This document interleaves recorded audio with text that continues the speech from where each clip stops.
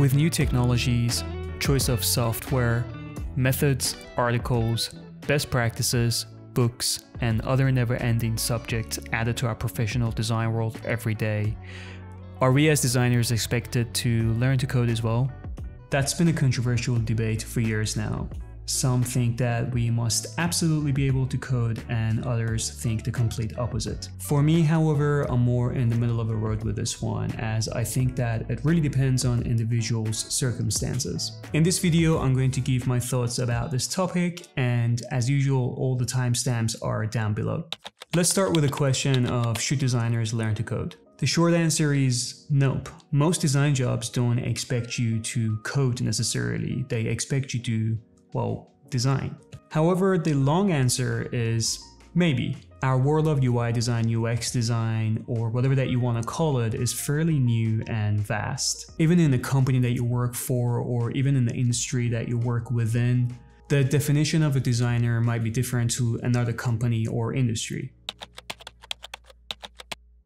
To give you an example, I've worked at startups where I did design all the way to front-end development, worked at companies where I did end-to-end design work, as in UX research all the way to interaction and UI design. I've also worked at companies where even UI and UX designers were separate. So for example, I wasn't even allowed to touch UX research or wireframes, and they just wanted me to do UI work. So instead of asking whether I should learn to code or not, maybe a better approach is to figure out what kind of a company you want to work for and what kind of an industry you want to work for, and learn the specific traits for that job and that industry.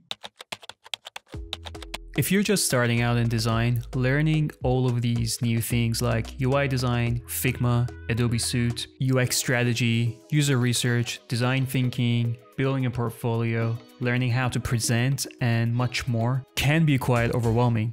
My advice is to focus on the core of your profession first, and once you're comfortable in one area, then start branching out into other fields like coding or 3D modeling or illustration or whatever else that you want to focus on. Your career path should influence the focus of the things that you learn in design. For example, if you aspire to be a UX researcher, it makes more sense to focus on other things like user testing, facilitating workshops, audits, and other things that will benefit you in that specific design field. But if you're planning on specializing in UI design, UI interactions, or design systems, then learning to code can help you out greatly.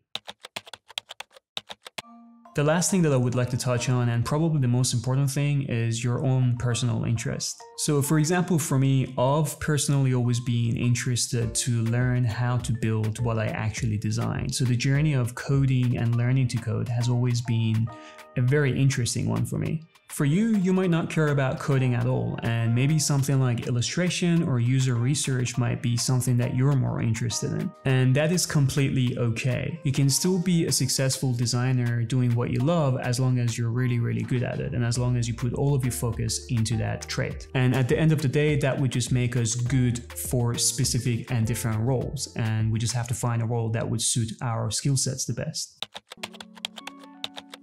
Learning the absolute basics of how to code, and I'm just talking about the absolute basic concepts over here, can be beneficial to all designers from all different backgrounds with different expertise. Other than the benefits like being able to communicate better with developers and estimating better for specific deadlines and specific projects, the most important and useful ability that it provides for you is to make better design decisions based on different circumstances. Think of it as an architect designing a building or a construction, and the relationship between them, the project, and the engineers and the project managers and everybody else involved. The ability to be able to design a building that once built can actually withstand the different conditions, and to be able to communicate that with their engineers and to be able to stay within a deadline and a budget can be extremely useful to an architect. And in the same way, the same concept sort of applies to our jobs as well.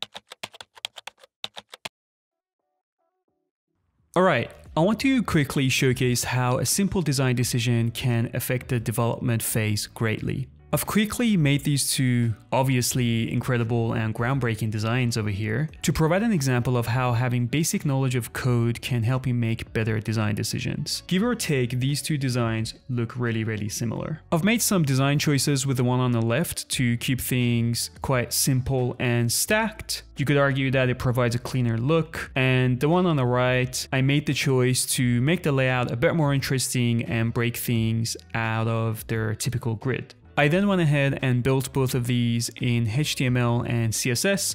For those of you that don't know, these are the main languages to build layouts for the web. So we have the simple layout number one on the left-hand side, and we've got the more complex layout on the right-hand side. The idea here isn't for you to understand this code or what is going on. I just want to showcase that by making these simple design changes. In our HTML, we went from 25 lines of code to 31 lines of code. And within our CSS, we went from 70 lines of code to 99 lines of code. And the final results, this is the more simple layout, and this is the more complex layout coded on the browser. Now, by all means, this isn't much in this context, but imagine if you made design decisions throughout the design phase that could potentially prolong the development phase by quite a bit. And that's when we start creeping away from the scope and our deadlines, if we're not careful. I'm not saying that we should always take the simple design route. What I'm trying to say is that by understanding the foundations of how things are built, we can make the right design decision at the right time based on the circumstances of the project. All right, that's it for this video. Thanks for watching this video. Your support means the world to me. Really appreciate it. If you've enjoyed this video, please like, share, and subscribe, as all of those actions will help me out greatly. If you have any questions, just comment down below, and I'll see you guys in the next one.